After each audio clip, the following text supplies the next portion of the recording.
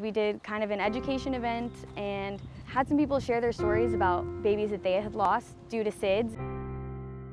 2004, I had a daughter, and her name was Makila. She was 6 weeks old, and I wasn't paying close attention to her, or better yet, I was sleeping, and I guess I didn't have the right training, or I didn't know any better. My baby rolled over on her stomach, from her back to her stomach, and she suffocated in her sleep. We came here like 2 weeks ago to come see the location, and everything just kind of fell into place, and we figured out how we were going to teach and just the best way to make an impact for this community. It was fun to plan, but it definitely went better than anything I could have expected.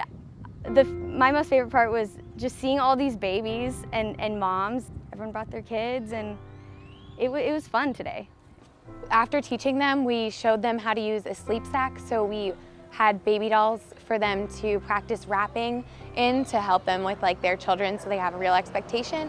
And then we had them use the teach back method, which we learned in nursing school, to basically just show us how to make a safe sleep environment with a baby's crib and a mom's bed. It's been awesome, and we have a lot to do post-event. We're gonna do more research and see, with how it turned out, if this is something we could be and make sustainable, and to, hopefully continue to do it.